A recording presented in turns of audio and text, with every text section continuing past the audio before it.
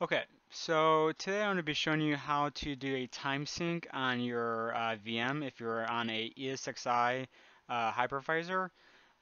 Sometimes when you move a VM, the time doesn't always resync, and you're kind of stuck because if you have two-factor authentication or some kind of extra security on there, when you try to log in, it's going to prompt you saying time sync is incorrect, and you can't log into the server to fix the time. So your only other option is to use VM tools.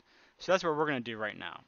So to do this, you go to Actions, and then we'll wait for that to drop down, and then go to Edit Settings.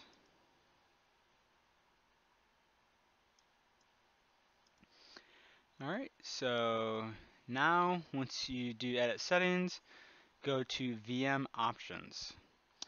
Then you want to go to VMware Tools, and then you're going to scroll down until you see something that says Time and then Sync Guest Time with Host. So go ahead and check that, hit Save. Now there's two things you can do.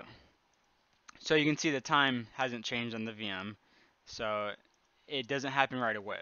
Um, but you can see within a couple seconds, it already did that. And there you have it.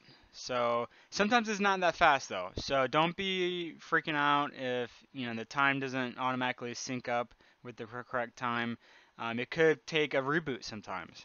Sometimes you need to reboot the VM, and then you can it'll sync the time when it boots up. But if you have issues with the time sync when you move a VM, or let's just say the time just got out of sync somehow, this is a good way to get around trying to get into the server when you can't sync that time.